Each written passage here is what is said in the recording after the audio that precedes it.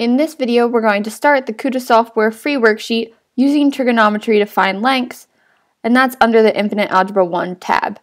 I'm going to split this up into two videos doing numbers 1 through 9 in this first video, and then finishing out with 10 through 18 in the second. So our directions are to find the missing side and round to the nearest tenth. Go ahead and write SOHCAHTOA at the top of your page. Remember, if we're working with the sine of an angle, we're using the opposite length over the hypotenuse side length. If we're working with cosine, we're using the adjacent side length over the hypotenuse. And if we're using tangent, we're doing the opposite side length over the adjacent side length. So in number 1, we have to find the measure of this side x. We're given an angle of 27 degrees. We can go ahead and use this angle of 27 degrees, knowing that x is opposite that angle and 10 is adjacent to that angle. So we have opposite and adjacent, so we're going to do tangent. So the tangent of 27 degrees equals opposite, which is x, over the adjacent of 10. Now remember, we're solving for this x. We want to find out what that length is, or what that measure is. So in order to isolate that, we're going to multiply both sides by 10. Now we have 10 times the tangent of 27 degrees is equal to x. So then we just have to type in our calculator 10 times the tangent of 27, making sure our calculator is in degree mode since we're working with degrees. And that's going to give us 5.095.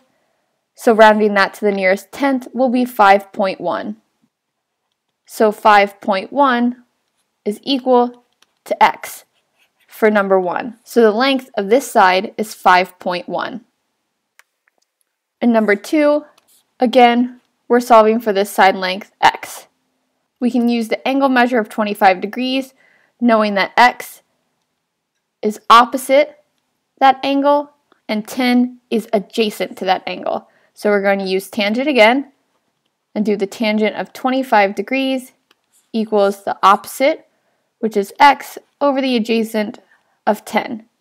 Now, same as before, we need to isolate this x. So we're going to multiply both sides by 10, since whatever we do to the right, we do to the left and vice versa. So 10 times the tangent of 25 degrees is going to be equal to x. 10 times the tangent of 25 equals 4.66, which rounds to 4.7. So x is equal to 4.7. In number 3, we're solving for x again.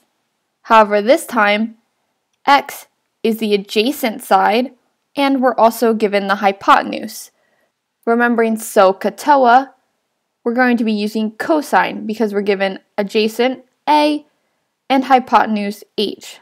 Go back up, SOHCAHTOA, here's our adjacent and our hypotenuse, so we're going to use cosine.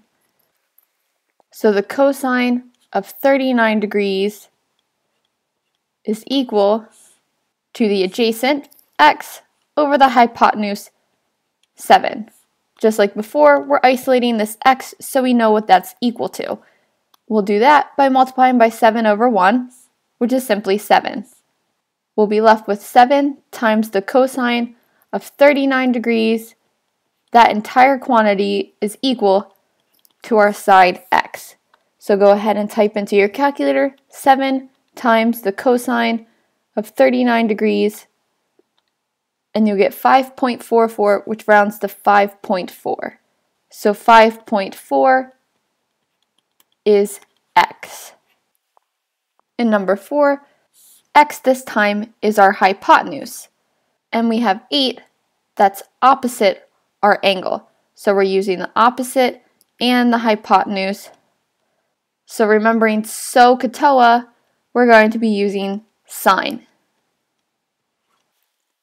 So the sine of 46 degrees is equivalent to our opposite, which is 8, over our hypotenuse of x.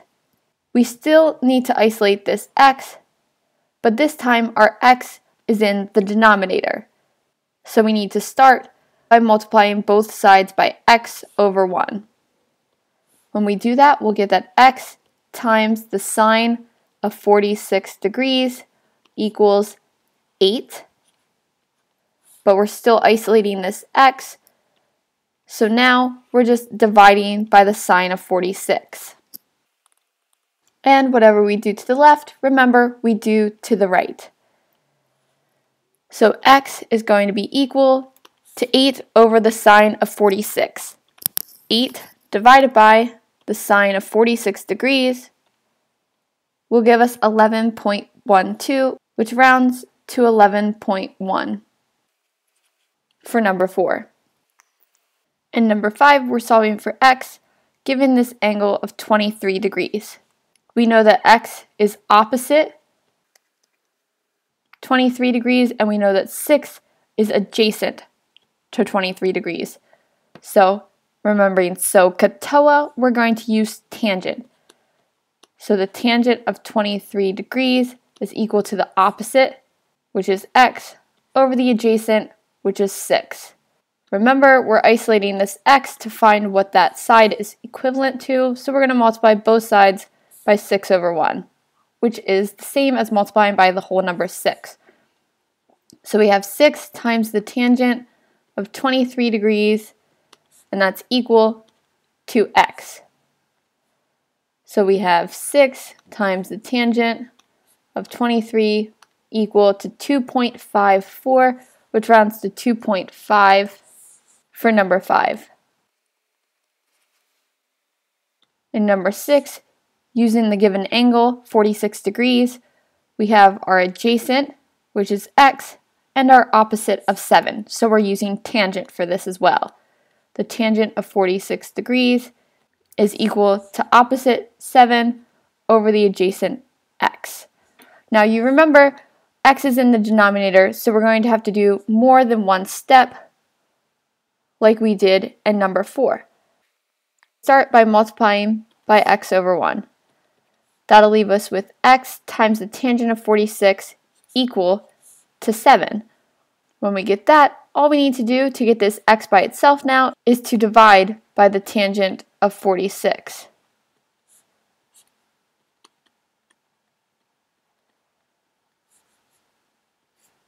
That'll give us x on the left, and that's equal to 7 over the tangent of 46 degrees. When we enter that into our calculator, 7 divided by the tangent of 46 degrees, we're going to get 6.75, which rounds to 6.8. So the answer to number 6 is 6.8. In number 7, we're going to use the angle measure of 72. X is opposite that, and 20 is adjacent, so it's going to be tangent again. So the tangent of 72 degrees equals opposite x over adjacent, which is 20. In order to isolate this x, we're going to multiply both sides by 20. So we'll have 20 times the tangent of 72 degrees equal to x, since we're left with x on the right once 20 cancels out. Entering that in, 20 times the tangent of 72 is equivalent to 61.55, which rounds to 61.6. So x is equal to 61.6, or 61 6/10. Number 8, we're solving for x using this angle of 54 degrees. We know that x is adjacent to 54, and we know that 12 is the hypotenuse, because the hypotenuse is always directly opposite the right angle, or in other words, 90 degrees. So we have adjacent and hypotenuse, that's A and H, so in SOHCAHTOA, we're going to use cosine. the cosine of 54 degrees equals adjacent x over hypotenuse of 12. In order to isolate that x, we're multiplying both sides by 12 over 1. So we have that x is equal to 12 times the cosine of 54 degrees. When we enter that into the calculator, we get that x is equal to 7.05, which rounds to 7.1. And a quick note, logically, 7.1 makes sense because you know your hypotenuse is always the greatest side length, and 12 is indeed greater than 7.1. And lastly, in this video, we'll go over number 9.